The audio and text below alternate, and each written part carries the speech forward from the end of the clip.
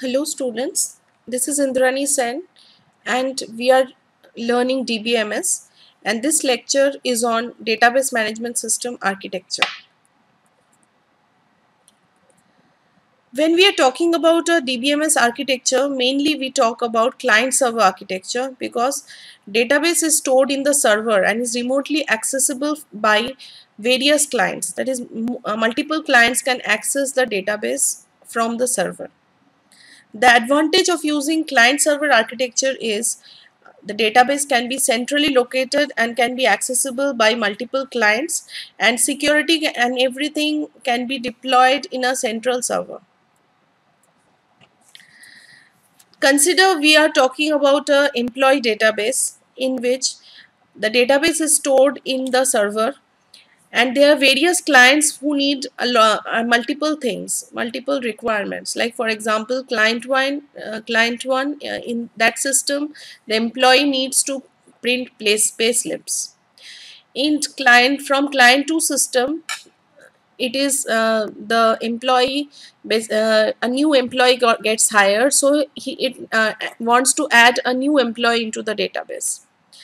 The client 3, one employee has resigned, so one employee record has to be deleted from the database. So multiple requirements are there, and multiple things can be performed concurrently from the employee database through the remote server. There are two types of client-server architecture which we can talk about. The first type is a two-tier architecture in which the client is directly connected to the server. There is no middle layer. The client is directly connected to the server. There can be multiple servers or there can be a single server with multiple clients. The DBMS has a client component which resides at the client machine and a server component which is located at the server. We know that DBMS is a software. So in this case, the software has two components: a client end. That is, if you are talking about Oracle, we have to install the Oracle client in the client's system, as well as Oracle server needs to be installed in the servers. For example, we consider about an airline database in which a user once sitting in a airline's counter at the client machine on one request to reserve a ticket for a certain seat to the airline's data server. At the same time, user 2 at client 2 requests for the same seat. The conflict is resolved at either the client's or the server's end. So in this case, a conflict arises if two people are fighting for the same seat. None to whom the seat will be given or to whom the seat will be finally allocated is decided by the DBMS at its end by the programming logic which is employed either at the client side or at the server side. In two-tier architecture, the client has the application program interface or the API from where he can directly fire queries, and it gets resolved, and the query gets fired to the remote server from which the results get retrieved and it's being sent to the client. In this case, two-tier application, the performance will go down depending upon the increasing number of users, because there is only one server. We are considering that there is tremendous load on the server. Multiple clients but are giving requests, but only one server is there to serve the request. The server can respond to only one request at a time, so the response time will also be very slow. There are two types of approach in the client server application. One is fat client or thin server approach. In this case, the programming logic or the validations are being located in the application program interface itself. So load on the server is minimized. It inserts the programming logic as much as possible on the client, removing the data processing burden from the server. And another approach is thin client or fat server approach. In this case, we are putting the programming logic on the server itself. So clients do not have any validation. And in this case, there is a light client that consumes few client resources and requires a large amount of server work. What is the advantages and disadvantage of both this approach? In a fat client approach, what happens? The load on the server is minimized because the validation and all other functions are there with the client itself. But there is a disadvantage, as you are putting everything on the client. Like for example, you are putting your credit card number validation at the client itself. There is a chance of security tampering. There is a malpractice which is known as SQL injection, with the help of which the data can be tampered by the client, and wrong SQL query or malicious SQL query can be fired from the client's end, causing a data being deleted at the server's end. So to minimize that effect, we should put the programming logic in the server itself. That is, the data validation should be done by the server itself, and then it should be allowed to access the database.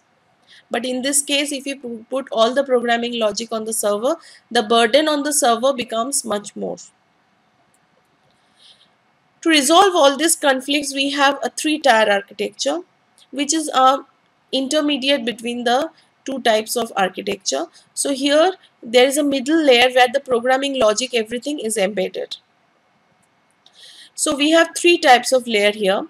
One is the client layer, which is also known as the presentation layer, which contains the API, which is basically the user-friendly interface of your application, with the help of which you are able to access the database. What is an API? For example, you want to open an account in Gmail. Finally, so you are filling up a sign up form. The sign up form is basically an API which is in front of the users. They are not able to understand the database. Actually, the program is actually inserting data into your remote database. Your account information is being added to the account table of your remote Google server. Next, we have this business layer. In this layer, we have all types of calculations, validations, everything being located in this business layer. This layer is loaded with lots of security, so that there is no kind of malicious practices or tampering which can happen at this layer. And at the last layer, we have the data layer, which is connected to the actual database.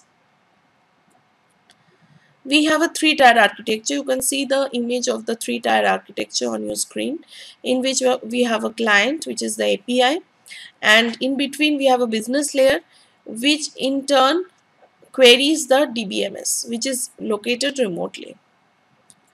What are the advantages? The advantages are high performance, scalability. In this case, even if you increase the number of users, in case you increase the number of users, the server's performance won't deteriorate. So each tier can scale horizontally. Performance, due to the presence of application server, load on the database tier is reduced. We can improve data integrity. That data can be stored accurately and the integrity constraints are not violated. And improve security, because you are not loading any programming logic on the client itself. There is no chance of any malicious practices or malicious injections to the database. We can see another example of this three-tier architecture, in which we have different types of application servers. Here we can see bank account application server, then we have a credit card application server, and we have a loan application server, which is connected to the databases being located on only one server, remote server. And the each of the clients, with the help of on the basis of their requirements, will be accessing that particular application server. So load on the DBM database is far more reduced. What is data manager? Data manager is a component of DBMS. It is not just a logical component. In data manager is a central software component, which is known as the database control system. It is a program module that provides interface between the low-level data stored in the database and the application programs and queries submitted to the system. It is responsible for the following tasks. One is authorization, which checks the authority or access of the user. Next is integrity checker. It checks whether the data is being saved with on the based on the integrity constraints, that it is whether it is satisfying all the constraints which are there laid down in the database, like a primary key, foreign key constraints. Then we have the transaction manager, which manages and maintains data consistency. In case of a conflict, when more than one person is trying to access the same data, the conflict is being resolved with the help of transaction manager based on priorities. Scheduler, it controls which order the transaction should be executed. We have the recovery manager, which takes in control, which comes in control when there is a crash which has occurred in the database. Buffer managers, in case more than one transactions are getting executed, they can be stored in the buffer. And lastly, we have the file manager, which maintains the structures of the files and manages the file space. When a user searches for a particular record, the file manager locates a block containing the required record. Which block? The block which is in the hard disk.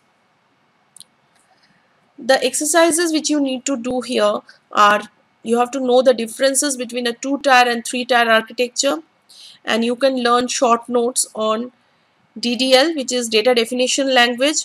What are the queries which are there in data definition language? Like we can create any object in the database management system with the help of DDL statements. Next, we have DML statements, that is we can manipulate, like insert, update, delete records in the database with the help of DML statements. Query optimizer engine, that is the queries which are being evaluated. Query evaluation engine or optimizer engine checks the queries and reduces the cost of the queries before they being evaluated. We have the buffer manager. What work the buffer manager does, we have to note that work, that is how the transactions are being stored in the buffer and how they are executed one by one. And we have transaction manager, how the transaction manager resolves conflicts with the help of logs. And we have the data dictionary. Data dictionary is an object which stores all the audit informations on the database. That is when the tables are being created, who has created the tables, who has modified the tables, who has updated the table, what time the table was deleted, and so on. Lastly, we have the disk manager, which is at the lowest level. It is the part of the operating system on the host computer, and all physical input and output operations are performed by it. Thank you for being a patient listener. Have a nice day.